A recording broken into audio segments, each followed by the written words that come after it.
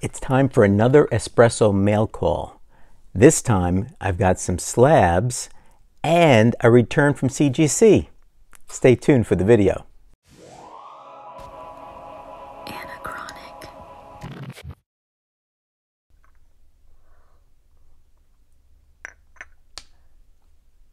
Hi comic guys and gals, I'm Joe and welcome to Anachronic Comics. So in this espresso mail call, I've got 3 boxes.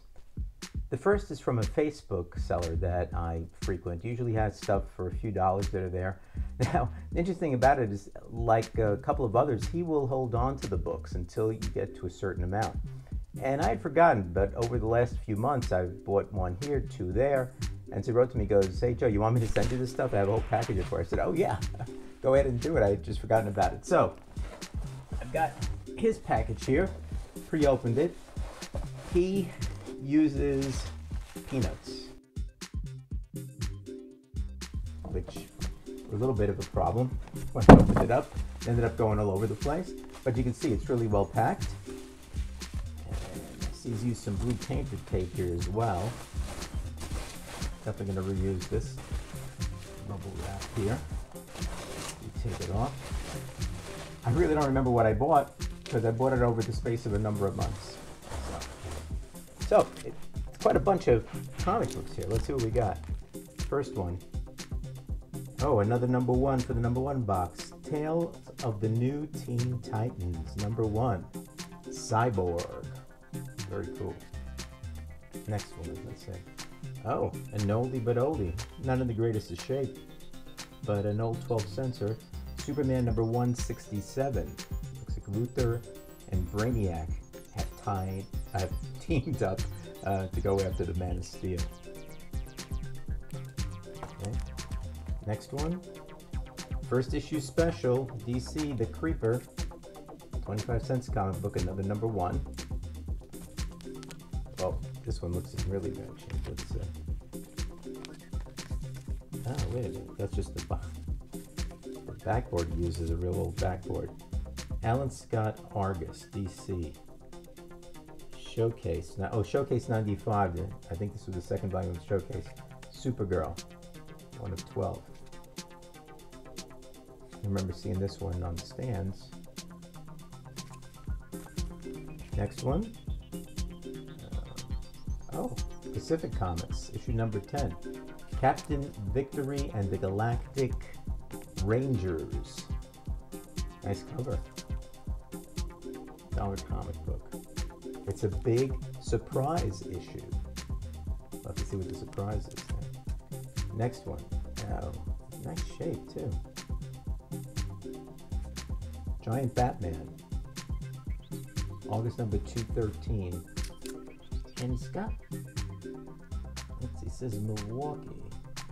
It's got a little stamp there. I'm not sure if you can see it, but it's from Milwaukee. Might be somebody's name on that. It's pretty cool, the origin of Alfred. Next one. Oh, cool. Cool. Look at Charlton. U.S. Air Force. Master Blaster. U.S. Air Force. There you go.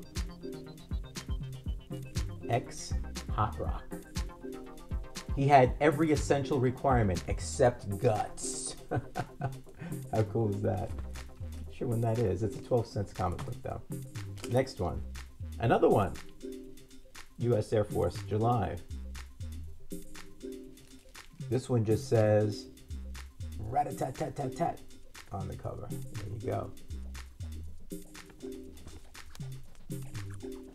Oh, a 10 cents. Adventure Comics. Pa Kent becomes Superman, and he's now going to take over watching over Smallville. Cool. Sorry. Some stains on this one, but look at this cover. Lois Lane is selling kisses, and all the superheroes are lining up. Look at that. Nice, huh? It's got a rip here too. It's missing some page. It's missing some of the cover, but I just love this cover. I don't even remember buying this, but it's cool. Adventure Comics. Bizarro Titano, the Kooky Super 8. Another 12 center. Another Adventure Comics. The Runaway Town.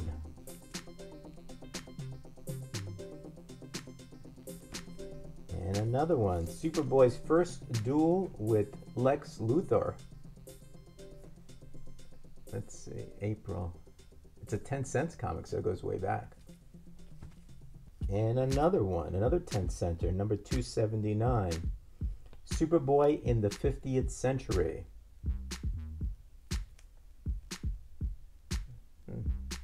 Nice. And on to Marvel, number 1, a 30-cent comic, The Human Fly. That was number 1, right? And here's number 2, The Human Fly. And guess what? Here's number 3, The Human Fly. And guess what? Here's number 4, The Human Fly. And you'll never guess. Last one in the box, number 5, The Human Fly. So I got the first 5 of these. They're all in decent shape. 35-cent comic book. Not sure. It says copyright 1977 Marvel. So I guess these are from 1977. So very cool. So that was from a Facebook seller that I frequent, a guy named Chris. Does a nice job with his comic books. Now, on to the first set of slabs. This box, which I pre-opened, comes from Slabs Heroes. They just had a sale recently where if you bought one, a lot of bubble wrap to get through here. If you bought one, you can buy a second one at 50% off. But to me, that sounded pretty good. So I went looking for reason, but there was one that I wanted, but I thought it was just overly priced. I can't remember which one it was now, but there was one that I wanted, and I just decided not to spend the money on it. But I did pick up 2. All right. Some more blue tape. Tape them together. 1 second here. All right. I'll take them out of the plastic so you can see them a little bit better. Right. First one was Spider-Woman number 7, variant edition. Hidden gem variant cover. Get the glare out there. Very cool. 9.8. Let's see. Carla Pacheco story, Perez art, and George Perez cover. I guess that's what kind of got me to it, the George Perez cover. That's very cool. Now the next one that I got, which was really cool, this is one that I saw right away that I wanted to get. It's an Alex Ross cover. It's Spider-Woman number 5, a Ross sketch cover. Take a look at that. Isn't that cool? It's like a charcoal cover. Very nice. So 2 9.8s. White pages on this one and white pages on the other. So I was pretty stoked about this one, and I like the other one, George Perez cover, so I thought they were 2 good ones. Now, last one is my CGC box. Now, you guys may remember, and if you don't, I'm going to put the link up here and at the end of the video. I had a video out where I asked people which one of 2 books should I send in from my comics my mom let me keep collection for Roy Thomas signature event. Many people said, send them both, send them both. Well, I'm just going to send one. And when I went over it online, and again, when you take a look at the video, you could see, what I did was, I took a look at it and I estimated that before, I went through the whole thing and showed all the creases and all that, and I thought before a cleaning, and it was a pretty clean book, and a press, it would probably be something like around a 3.5.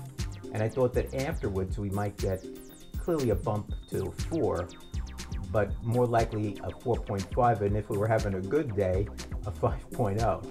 So I was pretty much spot on that. Here it is, Amazing Spider-Man 101, signed by Roy Thomas on September 10th, 2021. Roy Thomas story, Bill Kane and John Romita cover. Cream to off-white, not surprising. 4.5. Signed by Roy, right there in the POW kind of area. Did a nice job there. I believe that's where I asked him to sign it. Presents pretty well. Not bad. Looks nice. Maybe we'll put up on the wall over here. So we got a 4.5, so we're right on. And a few of the people that put in comments also had indicated that they thought it would be somewhere between a 4 and a 5. So I think we're all kind of spot on with that. So this is really cool. I got one more Roy Thomas that I got him to sign at the Providence Comic-Con that we went to. So when the other one comes in that he signed, maybe I'll have them both up on the wall here once I put this together. So that is today's